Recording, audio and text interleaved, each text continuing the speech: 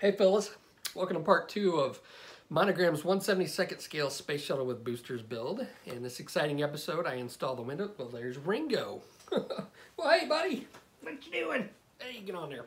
I install the windows, put the payload bay doors on, and then I alter the tail fin. So I show you how I do all that. Now the tail fin on the Columbia during STS-107 was a bit different than a lot of the other orbiters because they added a camera on top and then a parachute on the bottom, so it altered the profile of it. This is a good puppy.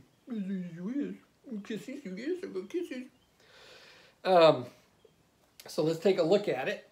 So here's what we got so far, and the tail fin is back there. It's still getting worked on, and yeah, don't eat the model, Ringo. But I'm really happy so far with how this is turning out. It's going together a lot easier than I remembered the last one, but I guess, you know, when you build a model the second time, you kind of know what to look for. And then obviously with watching Duty Cats videos, it really helps out. So, Zuka baby, yeah. When I began this build, I wasn't sure if I was going to put it on YouTube because I didn't really think a lot of people would be interested, but apparently a lot of you are. And I would like to dedicate this video to one of my viewers who I think is probably more excited than most, Knack Dibby. He comments on a lot of my videos, and this one in particular, I think he's commented like 4 times. Seems really excited about it. So, Knack, this video is for you, brother. All right, let's get on with the video. All right, fellas, let's take a look at what I've got accomplished off camera, and we'll get this stuff out of the way. I went ahead and started working on the back end. And I drilled out the holes for the thrusters in the back, and I messed up on a couple, so I had to plug them and re-drill them, and I did a little bit of filling in as well. So hopefully once I get primer on those will look okay. But basically drilled those out, inserted some plastic tubing, and away we go. I also added the thrusters, which were just depicted by some holes in the shallow holes in the back. And I drilled those out and inserted some plastic tubing there as well. Took some .020 plastic card, drilled some holes in it, and replaced the panel. There's some kind of, I don't know, equipment panel or something back here with buttons and plugs and all kinds of stuff. So I'll probably work on that a little bit more. I'm not really liking how that's looking. The plastic card split in a couple places. So if nothing else, I could sand that away and redo it. But I think I can work with what I got. What else? Oh, I did add a little railing back here, because what I'm doing is once I get all the internals set, I've went ahead and I've glued the bay doors, but I've glued them with a strip of .0 or 010 plastic card, so the real thin paper stuff. And I just glued them so they would stay together, but I can still bend them, okay? And I went ahead and put a rail of tubing along the inside, so that's going to hold everything in place. So once I get everything on the inside done, it's going to help me glue this a lot easier since I've got these and I can still bend them a little bit, but they're pretty close to the shape that I want. And the rails are going to keep it from pushing in on itself. So I think that is a pretty good solution. And again, once I get this glued down, then I can run a bead of extra thin right along the middle here, and that should set up quite nicely. So that's where we're at on those sections. I went ahead and sprayed the inside black just because I had some extra left over, just in case something peeks through. You're not going to be able to see a whole lot through the windshields. As far as the windshields go, I went ahead and masked off the inside. If you look at the real thing, it's almost like there's some kind of a black, it's painted black or some black seal on the inside. I can't tell if it's on the inside or the outside, but I went ahead and sprayed it on the inside of the windows. And I could have been a little bit neater with my masking, but I think it'll be okay. Now, I went ahead and glued the other one in, and this is somewhat of a task. Now, I know at the beginning I'm going to have to do some filling and sanding, and that's just the way I set this up and the way the kit is. So how I'm gluing these down is I've got these two struts and I went ahead and filed them down just a little bit, trimmed them so that they don't stick out as much. They do fit a little bit better, a little bit closer to the fuselage. And how I'm going to glue this is with sprue goo. Now I have thinned my sprue goo down just a tad. It was a little bit too thick. And I'm going to put a little bit of sprue goo right here. As far as I'm concerned, there's no better adhesive glue to gluing two pieces of styrene together than using sprue goo. So what I'm going to do is go ahead and wipe this windshield down on the inside. And I'm going to add, to help me pick this up, I've just taken some blue tack and stuck it to the outside. That way I can manipulate the windshield from the outside a little bit easier. I've got my sprue goo, and I don't want too much, but I do want enough to where it is going to stick and not smear. Because I definitely don't want to get this on the inside of these windows. So now I'm going to take my window glass and carefully place this on here and just hold it. Now because I'm not using Tamiya extra thin, the glue's not going to go everywhere. Where I put it down is where it's going to go. It may run a little bit, but I'm just going to hold this and let it set up, and then I'm just going to come along the edges and put some of this sprue goo down along the edges of the windows to get a really nice seal in there. Now, what I'm going to use to fill in my gaps, I'm not really sure. I could actually use just more sprue goo to fill in along the edges and sand it, which I may do, and that's probably maybe the better option. I just find a hard time sanding sprue goo. Now, a lot of people don't, but I like sanding the CA and metallic pigment a lot better. Ooh. Tell you what, to be a little more precise, I'm going to use a brush and just get this in.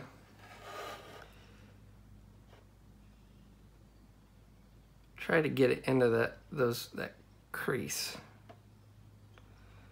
I might have thinned this out a little too much. And I'm just going to go along a little bit at a time. Put my sprue goo in and hold it. You can see that. I definitely don't want to get this in on the clear part. So I'm going to have to be pretty careful. This may take me a little bit, so you get the idea of what I'm doing here. So I'm just going to go around the entire edge of the windows and do this. And then once this sets up, we can come back and look at it. And then I'll start sanding and filling right around this joint where my window framing meets the rest of the fuselage. So see you in a bit. All right, fellas, so it's been, I don't know, a good 18 hours, and I think my sprue goo has had enough time to set up. So I went ahead and took some of my metallic pigment in CA and went along and tried to sand and smooth out and fill in any little gaps that I've got. Now, it looks kind of like a mess right now. And as you can see, I went ahead and masked it off, and I masked it off before I started sanding because I didn't want to accidentally scrape the windows, and that would have been a big pain in the butt because they are recessed behind these the plastic card that I have on there. So just by feel, I think I've got it pretty flush. I'm probably going to have a few issues, like right down here. I don't know if you'll be able to see it, but there's a little spot where I pushed too hard and the sprue goo kind of went in and it kind of made a mess. So I will probably have an issue there. So what I'm going to do is I'm going to take some Mr. Surfacer 1000 and I'm going to go ahead and spray this. So this is not only going to check my work, but it's also going to help me get rid of all these little scratches that I've got in here, and then it's going to show me where my problem areas are, and then I'll just fill those in with some more Mr. Surfacer, sand them away, and I should be good to go. Then I should be ready to close up the cockpit. Now I did install the little window here, and I installed the windows here, but you can see we're not going to use the windows. Something was off just a little bit, and it looked kind of crooked, and the glass windows that they have you attached from the inside, just it didn't look right. Now somehow I was able to do that, use the clear glass on the old one that I did, and you really can't see anything. So what I figured I would do is I will paint this like a gloss black, and then just put mask it off like it's a window. If you've seen my privateer build, I did the same thing on the windows on the side, so I think that will suffice since you really can't see anything anyway. And I'm also going to paint the inside of this little porthole window down here. I'm going to paint inside of there black as well, because there's really nothing to see in there, and I just think it will solve any issues. So I mean, obviously if you shine a light in there, you're just gonna see the inside of the nasty compartment. Now I did finish the cockpit, and I'm not doing any washes because you really can't see a whole lot, but I tried to use a lot of white and some bright colors. The seats are supposed to be blue, so I want it to be as bright as it could be, still being somewhat realistic. So, you know, when you look in there, you'll be able to see some stuff. But, you know, it's as far as I'm concerned, you're really not going to see a whole lot. So hopefully that'll show up with a little bit of light that goes in there. I forgot to add some stuff in the back, but we can do that before we install it. So I'm going to get to spraying this with some Mr. Surfacer, and then we'll take a look at it, and I'll start sanding and filling with the primer, and we should be good to go on the windows. So hopefully, one thing that I did do after all my sanding, I took it out in the garage and I blew it off with the air compressor just to get all the little particles of dust, and then I wiped it down with isopropyl alcohol. So hopefully I don't have any greeblies in the crevices. I've blown those all away. And before I close up the cockpit, I will blow everything out again so I won't have any greeblies. And then there's a little piece that goes along the back here. This piece. And I will try to seal this up as best as possible so I don't, if I have any more sanding or anything else, any overspray or anything, I'll want to prevent it from getting up in there and getting greeblies on my windows. So that's where I'm at. I'm going to get to spraying this and catch you in a bit. Okay, so it's a little bit better than I thought in some areas and not quite as good as I thought in other areas. Now hopefully the light will pick it up, but I definitely have a seam line running along the nose that I didn't realize. And some of the area where I'd filled in with the CA glue and metallic pigment I had missed, so I'm going to take care of that. Also, this is obviously shrunken down. I apparently put on my CA and metallic pigment a little too soon. There is an area right along here that needs to be filled in, and right along here should be sanded down a little bit more, and I can clean that up a little bit. So what I'm going to do now is I'm going to take the same Mr. Surfacer and I'm just going to start filling in. So what I'll do is I'm just going to fill in this area right here. Just dot it in right along this seam line as well.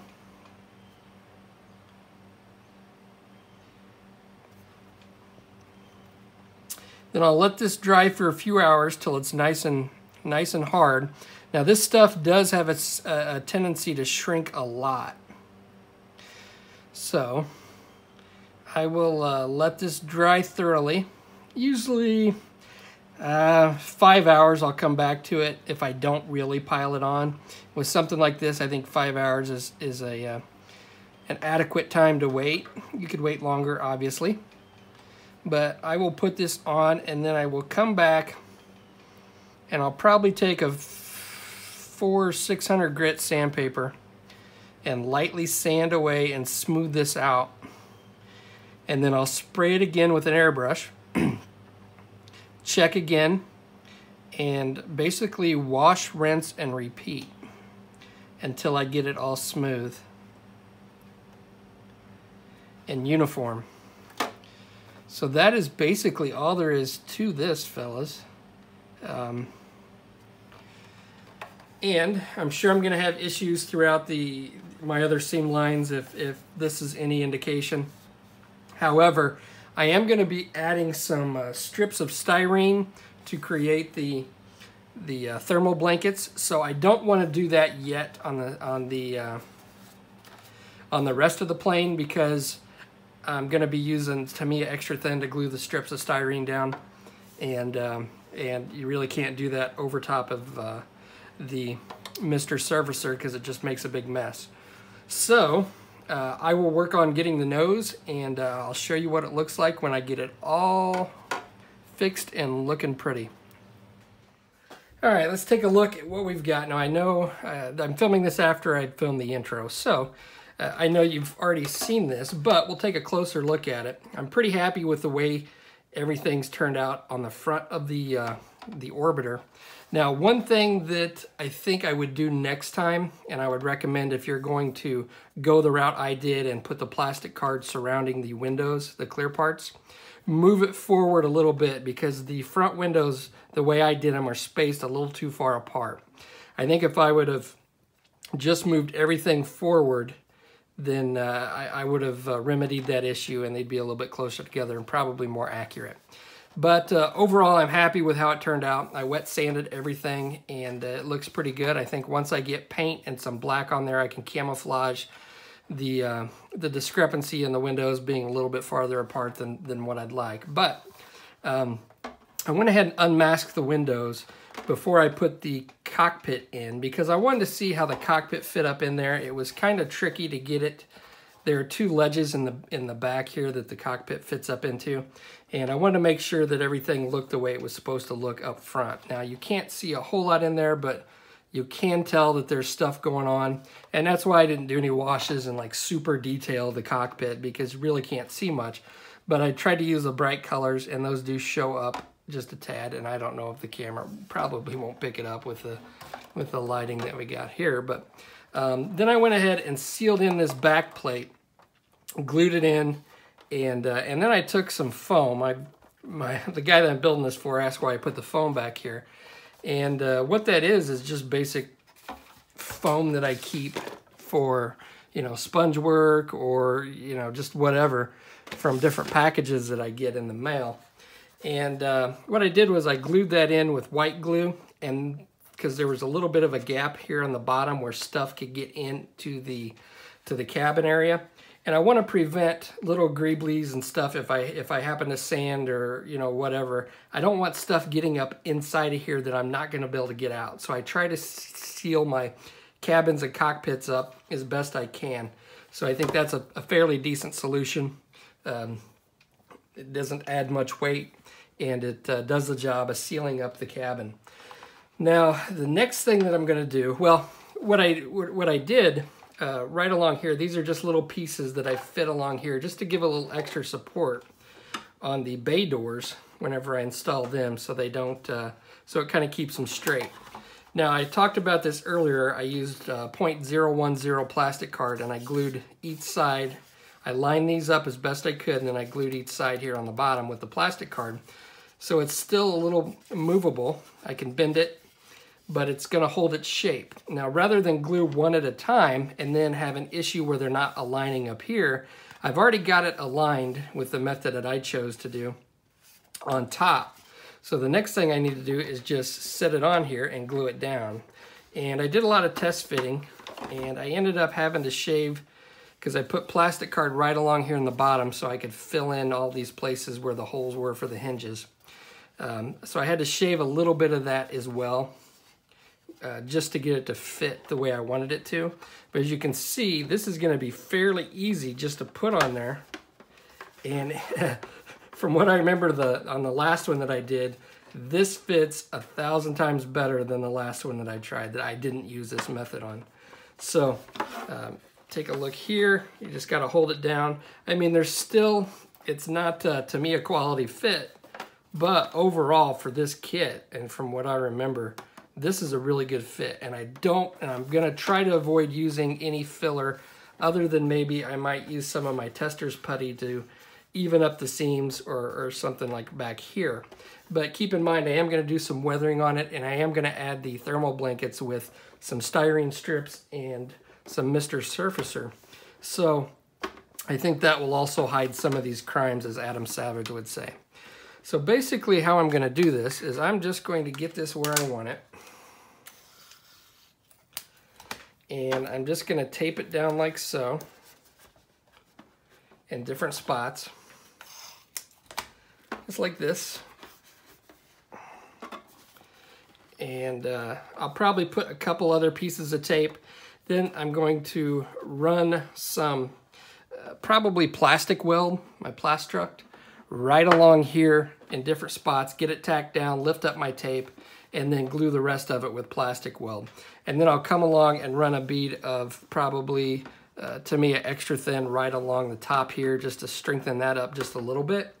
And I think I'm going to be good to go on this part. So I'm going to do that all off camera because it is going to take a little bit of time and 3 hands, which I only have 2, so I'm going to have to deal with that. But I think this is going to work out pretty well. So I'll get this glued up and then we'll come back and take a look at it. All right, let's take a look at what we got. So the bay doors are on. Overall, I'm pretty happy with them. They're locked down pretty solidly. Now, I am going to have to come in here and do something with this little latching nub on both ends. There are a couple little gaps, which I'm not real concerned with. I can fill those in with tester's putty. But what I'm actually going to end up doing is I'm going to put thermal blankets down much the way that Duty Cat did with his. And that's going to be simply laying down some, or gluing down these thin strips of styrene and in the shape of the squares of the blankets. And then I'm going to come back with some Mr. Surfacer and hand brush that on, and then come back with a Zimmerit tool and try to replicate the quilting that is seen on the thermal blankets. So a lot of that's going to cover this area up. And I am going to add some hinges. They're probably with some stretch sprue, just put little hinges there, and then paint those when I'm done, or at the painting stage. So that's looking pretty good. Now, because I'm modeling this as the Columbia during STS 107, they had a camera mounted up here on the tail fin. So what I've ended up settling on was a piece of acrylic rod, and I forgot what diameter this was.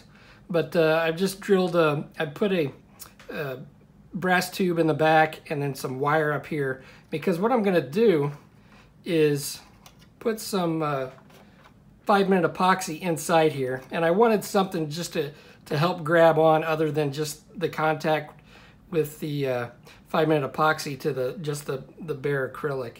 So I wanted something to give it just a little extra help in holding it down in case I bump it or something. But I've got this carved out, and this acrylic rod should fit in here just like that. Now to round this off, I just took a file and started rounding it, and then one of my sanding sticks, so I got a nice rounded edge right here to mimic what was on the what the camera looked like. So I think that's going to be a pretty close representation. So I'm going to go ahead and get to epoxying this, and then I'll probably come in with some of my Magic Sculpt and smooth the transition out between the acrylic rod and the tail fin here. So I will, once I'm done with this, I'll flash up some pictures so you can get a good look at it, and I will see you on the next episode. Thanks for watching, fellas.